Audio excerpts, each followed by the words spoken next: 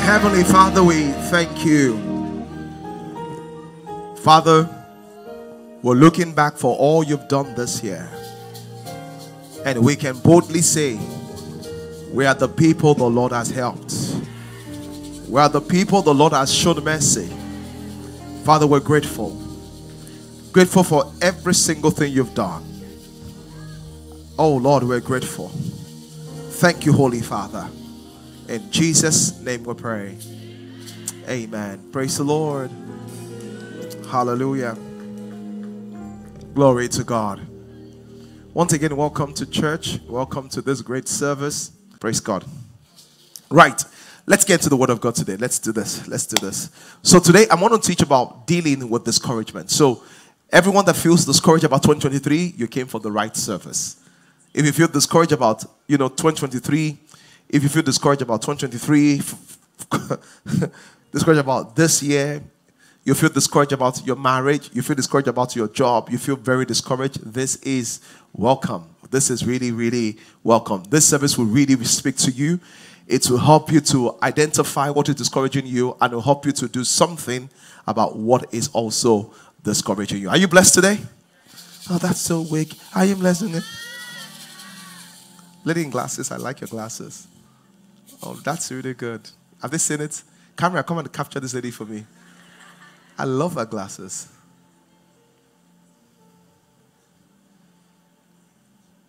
Look towards the camera. Look towards the camera. Say hi. Praise God.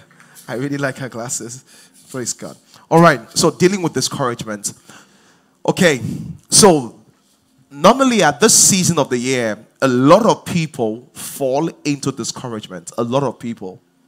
And the reason why is that people are evaluating their life. So they're going they're looking at how the year has been. They're looking at how their relationship has been. Some of you had said that 2023 is my year of marriage. So this 2022 going, and you're like, oh wow, I didn't even have a boyfriend unless I'm married. And you're feeling down about it. Some people are looking at their finances and they say that, oh, I thought I would have bought my own house now, or I've moved into a house right now. Some people had seen themselves in Canada by now, and yet they are still in Nigeria. Praise God. So a lot of people will begin to review what it looks like. And when you review what it looks like, the tendency for you to be discouraged is very high. And that's what we're talking about this topic today. And I want to tell you why I'm talking about this. Because the challenge with discouragement is that once your soul is discouraged, you're going to enter into 2023, which is few days away, with a depressed heart, rather with a hopeful spirit. And once you enter with a depressed heart, guess what's going to happen to you? It will be a bad year for you because you started out bad. So we want to make sure that we can throw away that spirit of discouragement and depression and set you up for success in the year ahead. Some people are so discouraged that if you told them things like, we're fasting and praying for next year, like fasting and praying for next year, I don't want to fast and pray. If God wants to do it, let him do it. If he doesn't do it, let's do it. I'm okay. All the fasting and praying I've been doing, if you cannot use it for now, I'm okay. And the reason they say that is because genuinely they are what? Very, very what? Discouraged. So let's turn in our scripture. Exodus chapter 6 verse 9. I'm going to read from the New Living Translation. Exodus chapter 6 verse 9. Exodus chapter 6 verse 9. See what the Bible says. And this is why you must deal with discouragement. Exodus chapter 6 verse 9. The Bible says, so Moses told the people of Israel what God had said. And listen to this. Let's read the next line. But what? But what? The Bible says, but they refused to listen. They had become what? Exactly. The Bible says they refused to listen and they had become extremely discouraged because of the brutality of their slavery. Did you see what discouragement does? People can become so discouraged they will refuse to hear God.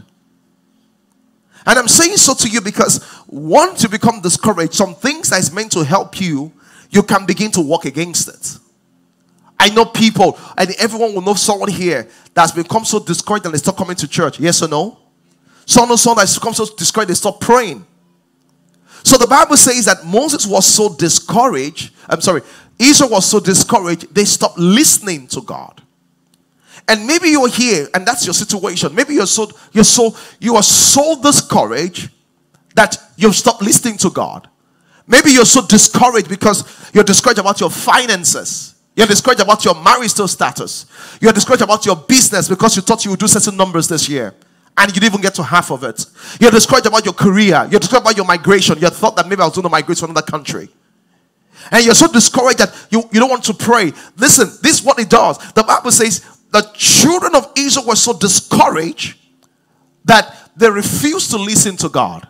But that's not where you want to be. The reason is this. Once you get that discouraged, I want to notice this, you're just going to go down. So one of the reasons you must overcome discouragement is this. Discouragement is going to lead to depression. Many people are here. They are so discouraged about love and relationships. They don't want to fall in love again. And yet, what they pray for the most is a marriage. Some people are so discouraged about their Christian life. And they say, I've been trying to overcome pornography. I've been trying to overcome addiction. And so those discouraged that after all these years, I'm still addicted to it. And they say that, and this is the next thing. They become too discouraged, they stop trying.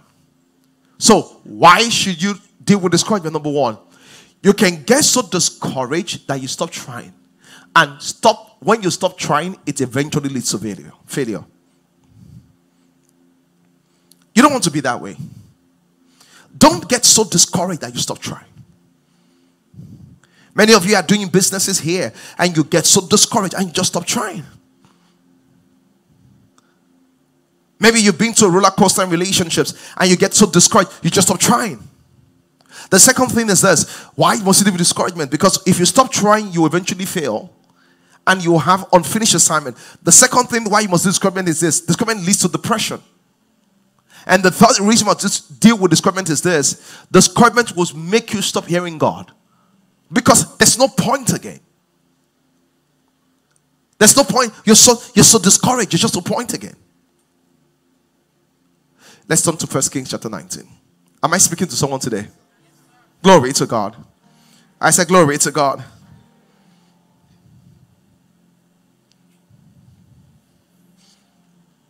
Discouragement will make you stop trying. And you know, some of you've stopped working on the marriage because you're discouraged. Some of you stopped working on your health because you're discouraged. How many of you have tried to lose weight before and you got discouraged? And you stopped.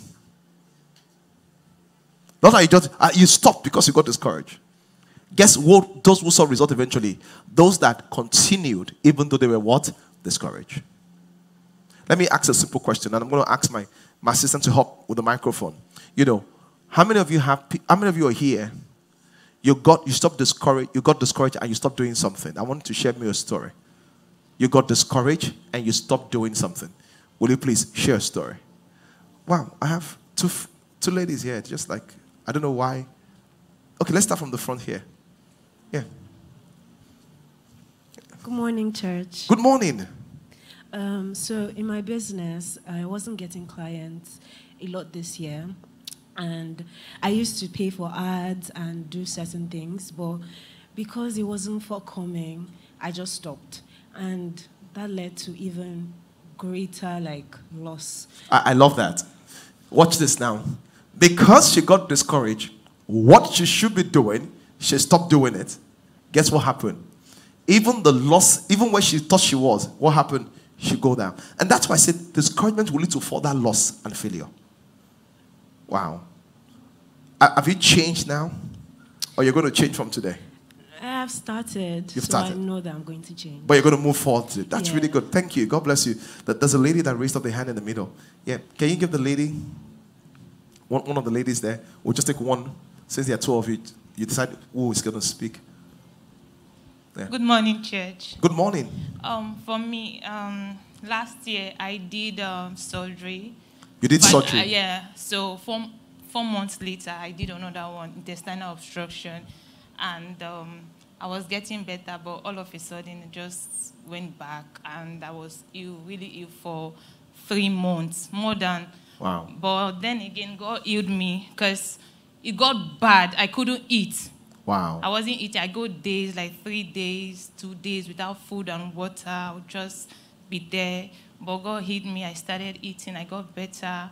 And then I went for a checkup again.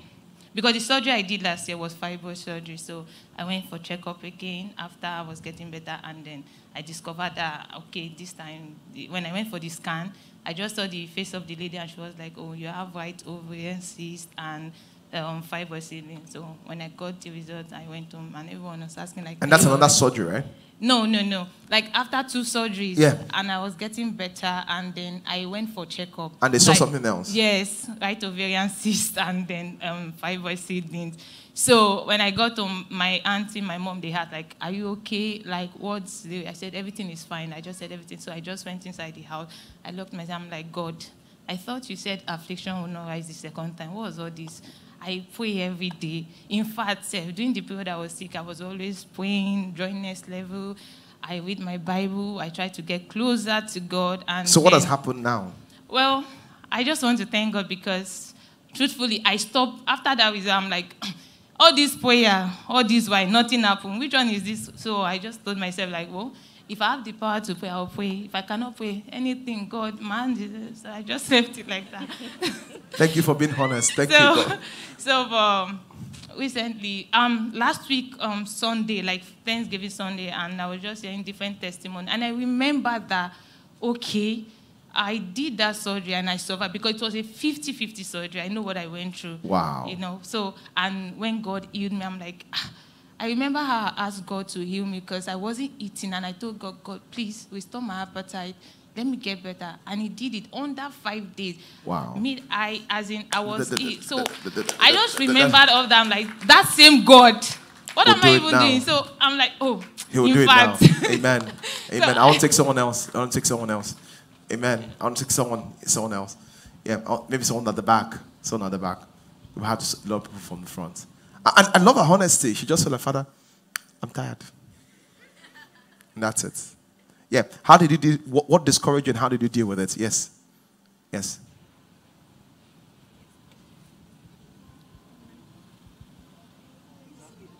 Yes, go ahead and share. Hi, my name is Harrison. Good morning. I'm looking for you, Harrison. Such a great voice. I'm an IT specialist. I'm planning to move to cybersecurity. So I wrote my exam, CISSP, and I failed it once. I've never failed an exam in a very long time. Because you're meant to be a preacher. Your voice, you have a preacher's voice. So I've never failed an exam in a very long time. And I failed the exam. I was so surprised. And after 3 weeks, I had to read again to write the exam, and guess what? I failed again.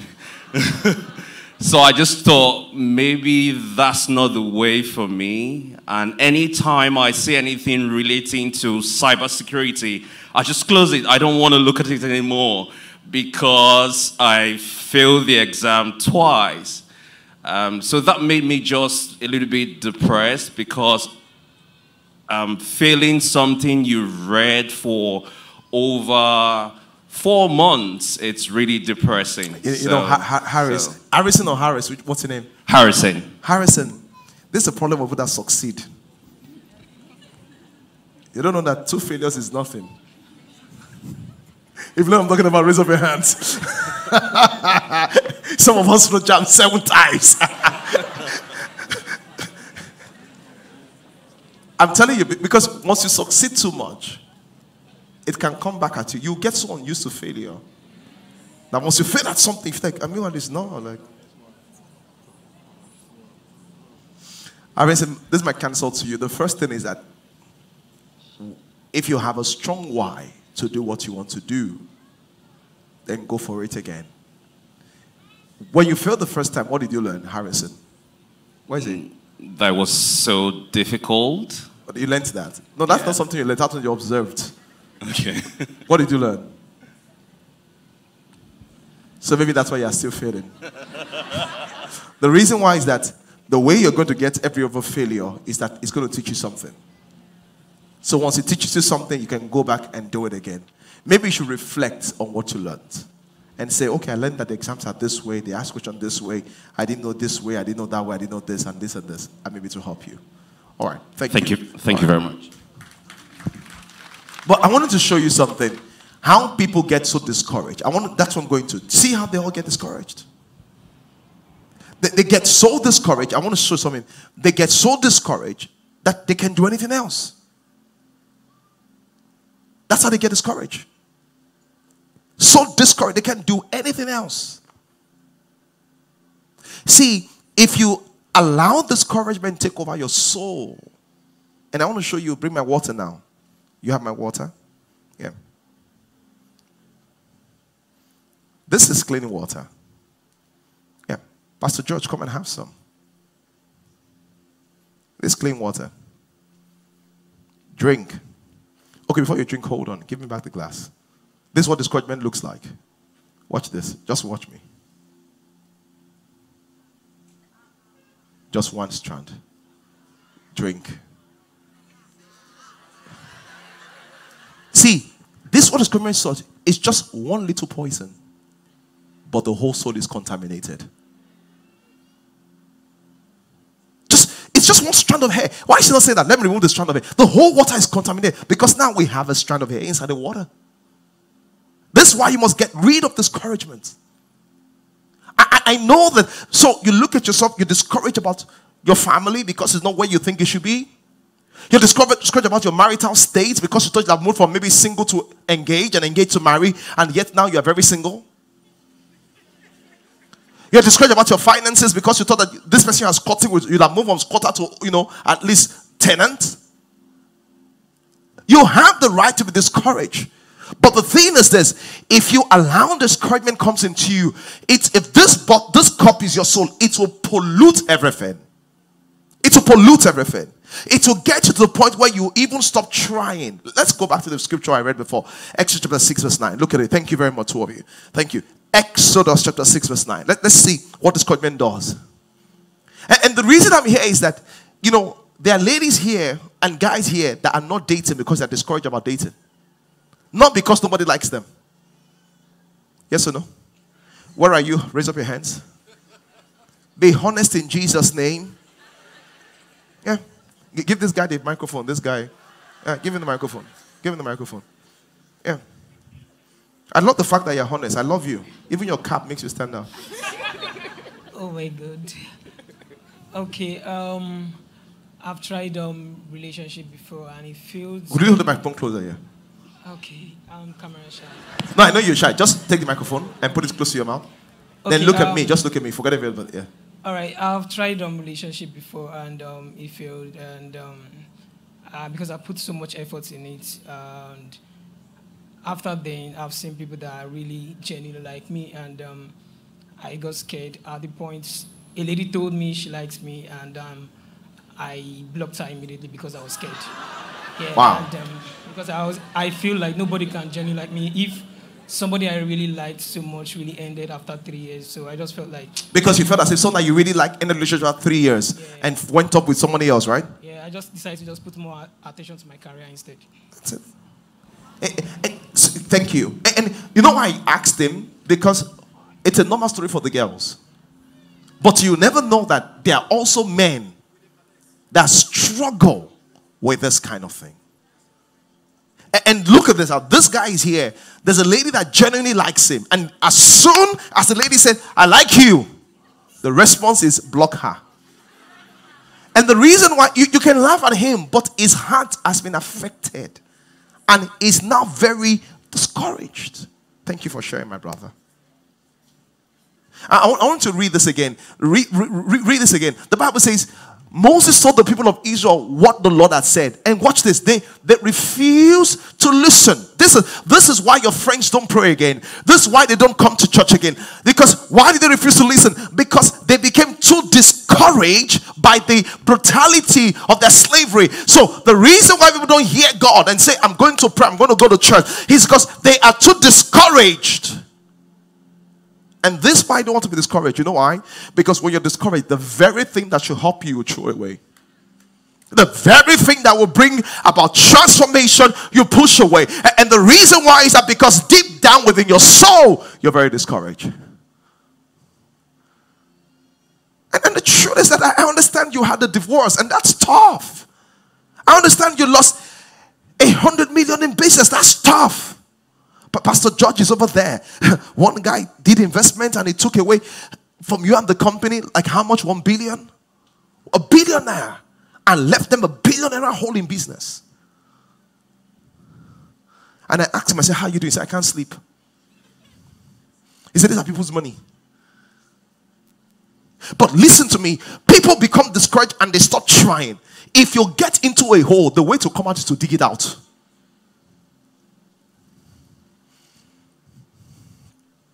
The reason I'm saying this is that, and this is what I'm saying, I want you to know why I'm saying this. All of you that are watching online, on-site, overflow, whatever you're watching from, is that I do not want you to enter 2023 negative. That's where I'm going to.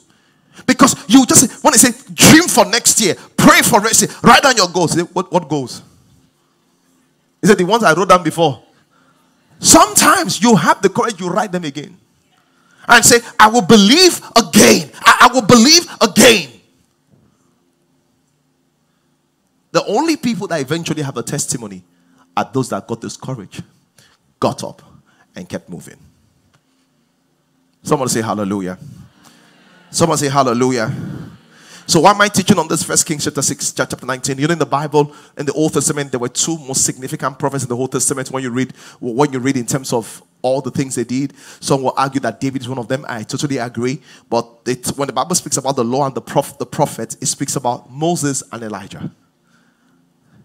And when you hear the name, in fact, when I hear someone called his name Elijah, I never think of someone like me. I think someone that is tall, has a strong voice like Harrison, and says, Shaba! You know, that's how I think, like a prophet Elijah. Shaka! Hey! You know, that's how I think about prophet Elijah. Because I believe he was a tough, strong person. I don't think he was someone like quiet like me, meek like me, tiny like me. No.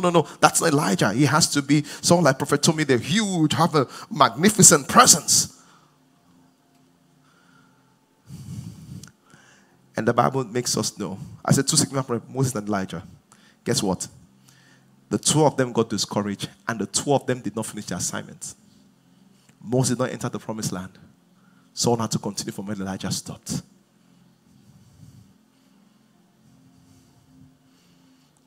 God just told Elijah, just come.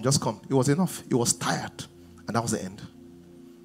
Let's read about Elijah. 1 Kings chapter 19. And the reason I'm saying so is that I wanted to finish your assignment. That assignment in entertainment industry. That assignment in real estate. I don't want you to abandon it halfway.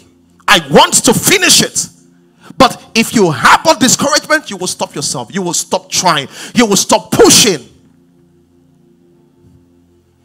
1 Kings chapter 19. And I'm going to talk to you about what to do when you're discouraged and when it comes. How it's going to come and what to do. 1 Kings chapter 19. 1 Kings chapter 19. I don't know who is discouraged about their marriage here.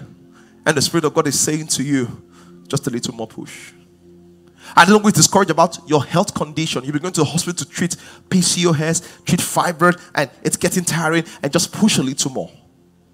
I don't know who is discouraged about 2022 because it's not gone the way you want. But push a little more. At the scale of things, you're going to look back one day and say, wow, it all added up somewhere.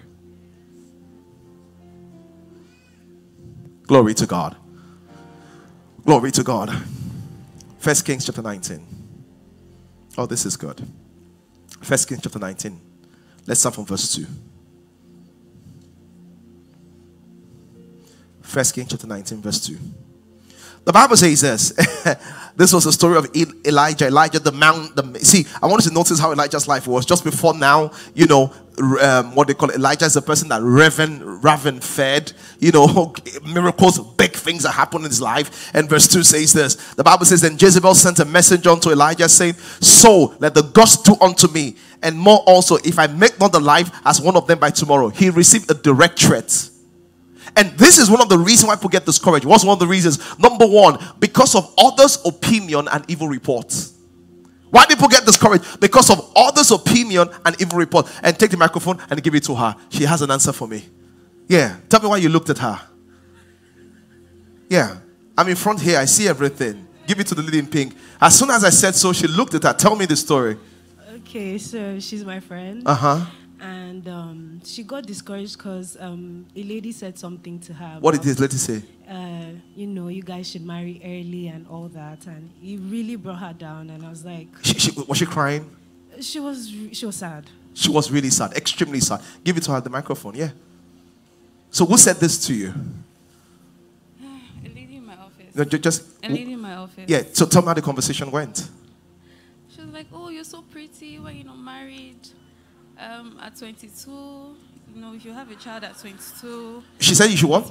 If you had married when you were 22, yeah, your child would be like you, but you're not 30, but I mean, you'll still be 30 and you're not married. When would you give birth? You know, stuff like that. And how did that make you feel? Honestly, I'm not... I want to hold the microphone close to me because I can hear you. Okay, so honestly, I'm not crazy about it. I feel like God has a plan. But how did what she say make you feel? It got to me because I started thinking back, okay, when I was 22, did I meet anyone that was that serious? Or do I have a problem? Or, you know? See, the thing about other people's comments is this. Initially, when life happens, you think it's life. When people talk, you think you have the problem. So you think, oh, that's life. Then when they talk, that's the problem. The question is this. Some of you don't have a problem until someone says it. And the truth is this. Most people that say it out of love, although they don't know it hurts so bad. And the reason why it hurts so bad is that you have a connection to them. If it was an absolute stranger that said so, you don't even care. And look at Elijah. Elijah is a mighty prophet of God. And he just looks and said, and Jezebel said, by this time tomorrow, if you are not dead. Are you in this place and other people's opinion is bringing about discouragement to you? And if it is, I have someone says, well, they said this. Lady, I will tell you what to say. When they say so, that's their opinion. But there's another person that has an opinion, and that's God. And guess what? God's opinion is superior to every other person's opinion. And what does God say? Ecclesiastes chapter 3 verse 11. You know what that scripture says? It says, in his time, he makes all things beautiful. And I love what you said. He has a plan. So when someone says, why are you not married? Because I believe in his time, he makes all things beautiful. You're going to get report like you can have a child. You're going to get a report that all your money in FTX, in crypto, is gone.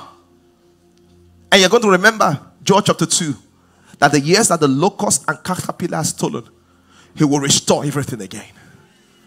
So one report talks about loss, another report talks about restoration.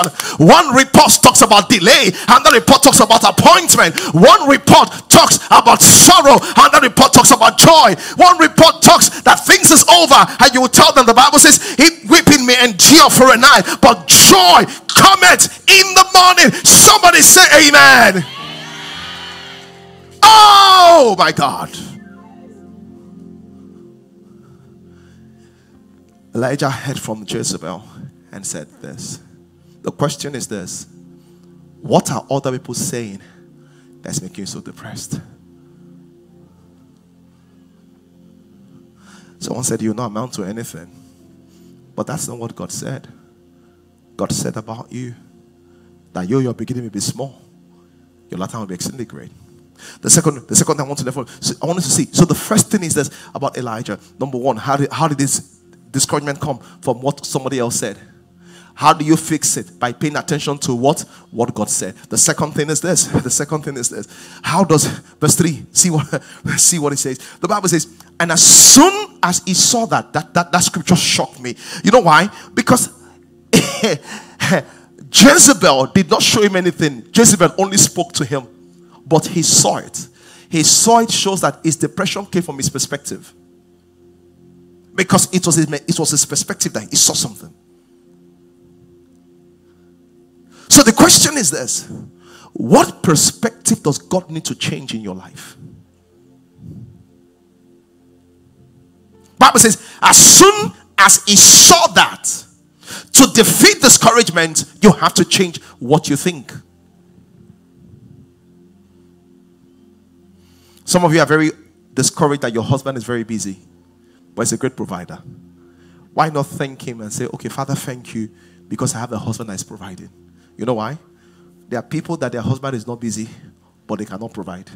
And there are people that their husband is busy and they still don't provide. At least he's 50%. Let's stay with that. Some of you, your husband can't provide, but he's very supportive. How do you see? Do you see it as a curse or a blessing? It's a glass cup. Is it half full or half empty?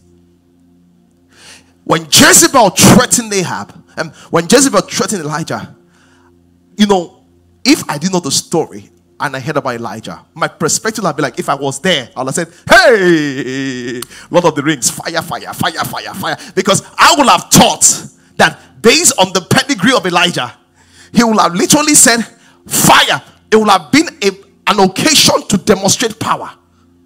But that's not what I saw.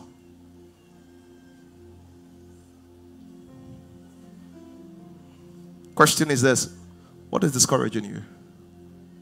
Other people's opinion? The way you're thinking about it? The third thing that discourages people is this. I want to read verse 4. Let's go. The Bible says this: he himself went a day's journey to the wilderness, came and sat under the juniper tree and requested for himself that he may die. And he said, let's read together. It is what? Let's read together. I want to go. Continue. Now, hold on. Let's read together. I want to go. Hold on. Let's read together. Want to go. Hold on. Let all of us read together. You know, are you discouraged? Can we all read together? If you're not, just give the microphone. If not, just give the microphone. You know, just like, hey, reading. I need to see you ready. Yeah. Want to go. Let's go.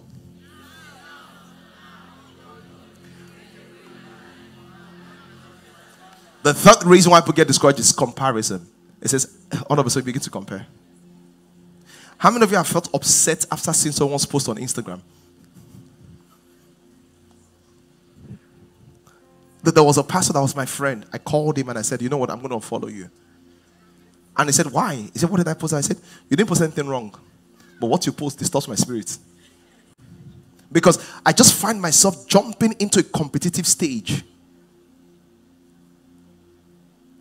Because it was a season in my life I feel as if some things were not happening. And they were just always posting about how God is blessing them and how God is doing this and how God is doing that. I said, before this guy injures my soul.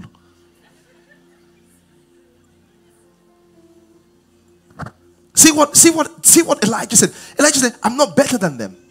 Have you noticed that you never had the problem that you were single until your best friend and the other one got married? Oh, wow. yeah. Glory to God. You never thought that your life was not moving forward until all your friends flew first class and posted pictures how they were in Maldives and Dubai and you couldn't even go to Ghana.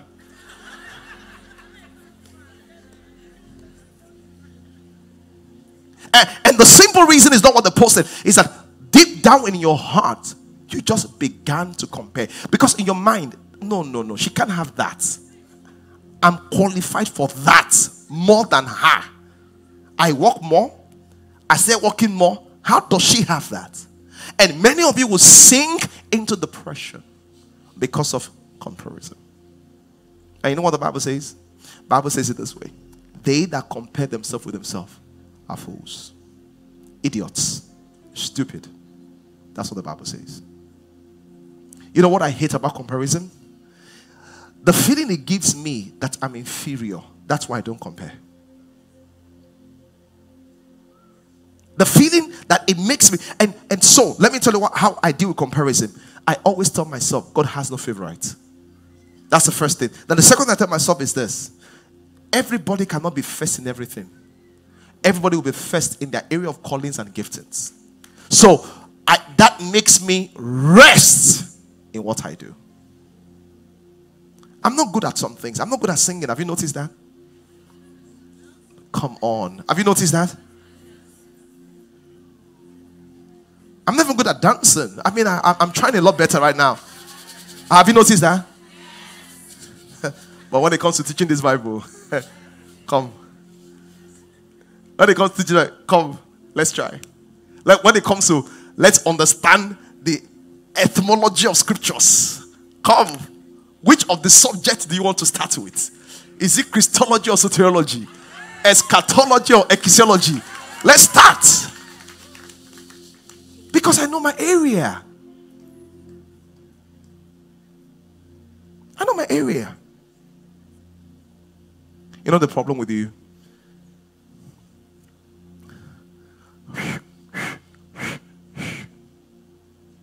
A fish will struggle out of water because that's not his area. The only reason why you're struggling is that you're comparing yourself in a place that's not your area. Some of you are struggling. Let me tell you something. Some of you are struggling because it's not your area.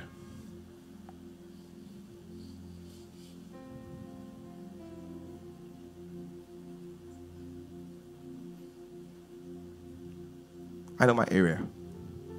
I'm okay. I've settled with it. Glory to God. I said glory to God. I said glory to God. Verse 5. Let's keep going. So how do I deal with comparison? So when there's comparison, I rest in my grace. That's how I deal with it. When there's comparison, what I do? I rest in my grace.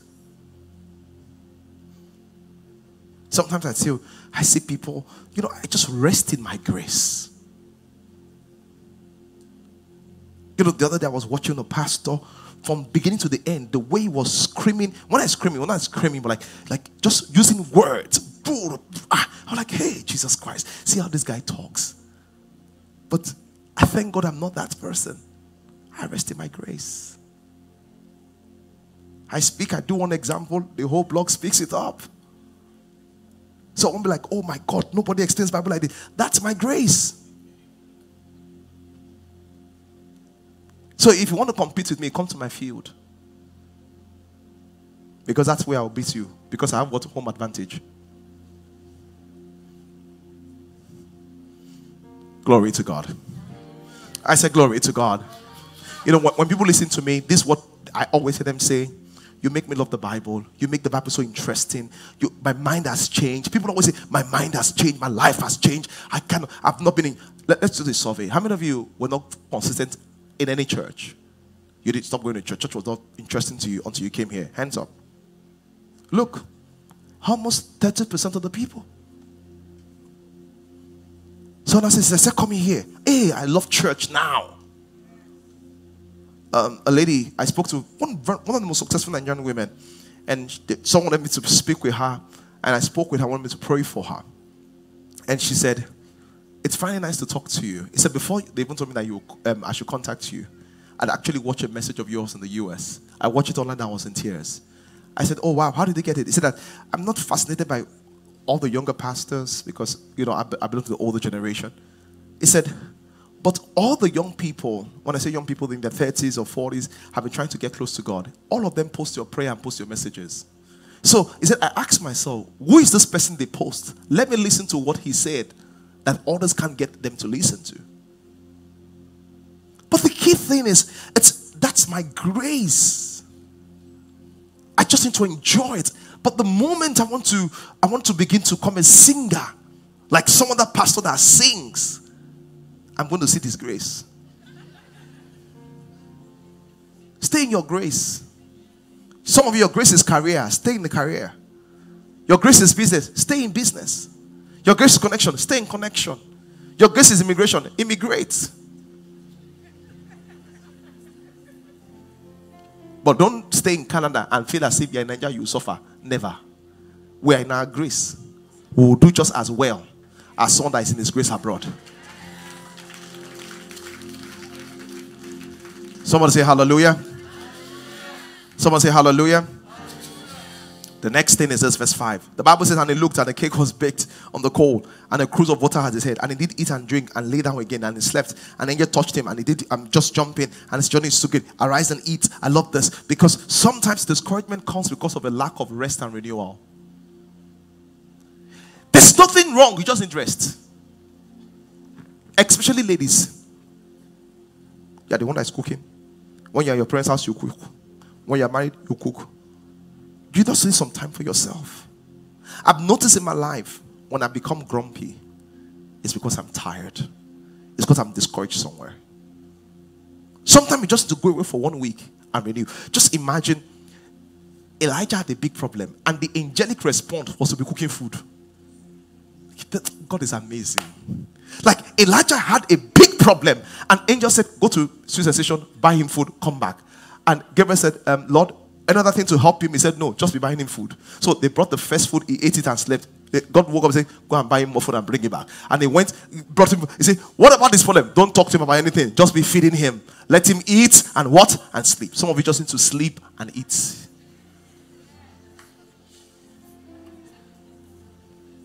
Who knows what I'm talking about? You have to sleep and eat. You're too stressed. Any small thing, you're agitated, you're discouraged. You just need to rest. Just sleep and eat. Just sleep and eat. Just sleep and eat. If your friend said, but I thought you were broke, you said, if I say I'm broke, I was broke for you, I'm not broke for me.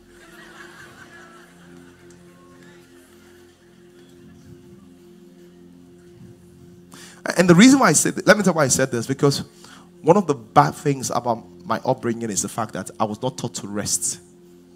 Either from my spiritual leaders or from my natural parents.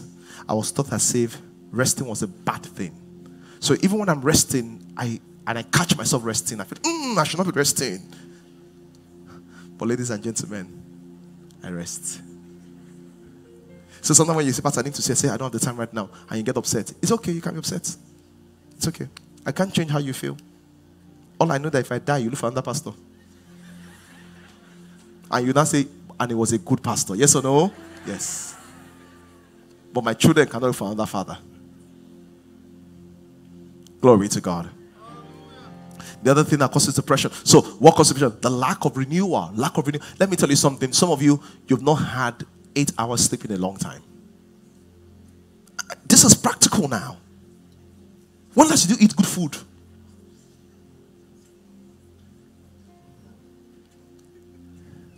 You've not had sleep in a long time. Every time you just wake up at 4 a.m., I'm going to work. Just calm down. Just rest. Just go to Black Bell. Have a nice meal. Go to Cactus. Have a nice meal. Someone says it costs money. Okay, go to your size. Have a nice meal.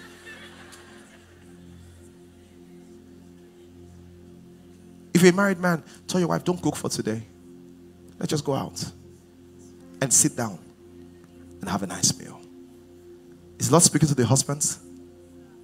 Women, is the Lord speaking to the husbands? I know. And the last thing, not the last thing, but the last I can share is this. Maybe 2 more, but I'll just close. Verse 9.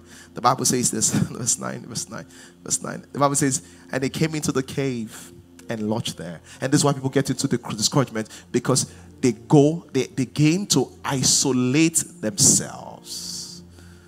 Just for you to know, isolation precedes destruction. When a lion wants to attack his prey, you know what a lion does?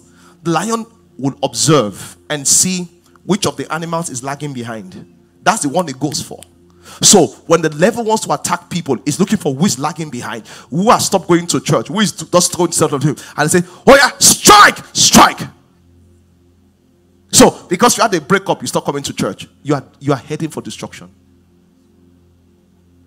Isolation.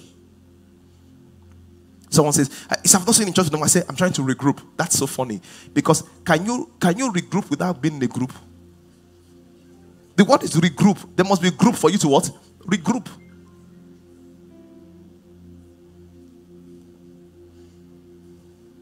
Isolation.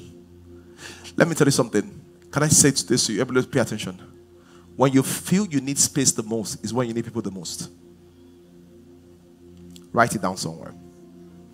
When you feel you need space the most is when you need people the most. Because the natural human tendency is to pull away for destruction, but the God's tendency is to surround you with people that will help you. You've gone through a terrible loss, a divorce, or heartbreak, some kind of career disappointment, some kind of approval issue, some kind of loss. That's where you need people the most. That's where you need to find good people around you, people of faith, Because when you feel the need to pull away the most, that's when you need people the most. And the last thing that happened, I mean, not the last thing, but I can say this quickly. God told him, he said, go to the mount, I will talk to you. How does God says, go to the mount, I will talk to you. Sometimes we get into discouraged because we forget the revelation. So God takes us to a place where he brings us a renewed revelation. And that's why Isaiah said, they that wait upon the Lord shall what? Renew their strength. Sometimes when you're discouraged, this is the best posture. You get on your knees, hands on the floor, and say, I'm here. I'm here, Lord. I need to hear differently. I need to see differently. It's here, Lord. I feel tired. I feel weak. I feel overwhelmed. I don't know why 22 did not go the right way. My emotions are boiling. Satan says I should just forget you. But I'm here because they that wait upon the Lord shall renew their strength. They shall mount up with strength, with wings as eagle. They shall run and they shall not be weary. I feel weary. That's why I'm here. I'm here, Lord. I'm here, Lord. I'm here, Lord. Because you're waiting for a renewed word. You're waiting for something. You're waiting for something. You're waiting for a catch-up moment. You're waiting for a tipping point. Oh Lord, I'm here. I'm here, Lord. I'm here. I've been through this loss in business. I'm here, Lord. Holy Ghost, I'm here. Why? Because they that wait upon the Lord shall renew their strength.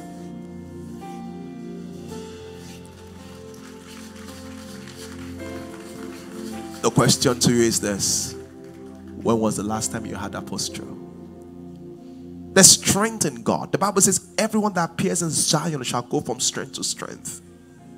There's strength in God, but when was the last time that you tapped into strength? You speak to your friends, you go and say therapists, but there's strength in God. They that wait upon the Lord. Listen to me. The people that stand in the day kneel at night. The strength to stand in the day is found at night. Here. We will wait upon the Lord. We will wait upon the Lord. We will wait upon the Lord. We will wait upon the Lord. We will wait upon the Lord. We will wait upon the Lord. We will wait upon the Lord. They may not understand, but we will wait upon the Lord. They may wonder, what are you doing about the loss? But we will wait upon the Lord. They wonder, what are you doing after the divorce? But we will wait upon the Lord. They wonder, what are you doing after the breakup? We will wait upon the Lord. They wonder, with all the doctors have said, what are you doing? We will wait upon the Lord. We know where our power is. We know our strength is. We know where to push in. We know where to stay. They that wait upon the Lord shall renew their strength.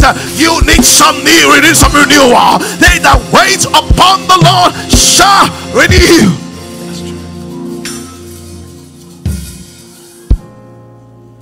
And some of you, your needs needs to touch the floor. It's been too long. It's been too long. Your knees need to touch the floor. You're falling into the psychedelic, contemporary walk of Christianity that is so into front and style. Your knees need to go to the place of the back room where God bends people, mold people, breaks people, and push fresh fire into your soul. Shall we pray?